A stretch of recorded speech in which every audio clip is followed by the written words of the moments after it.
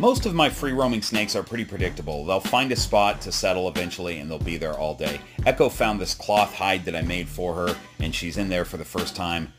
Damara came out early this morning and found her spot behind the couch like she usually does.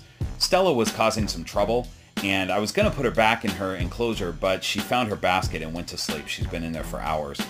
And Handsome Dan loves this 3D printed ball that I have for him. He's awake and checking out the plant, but he'll be in that ball all day.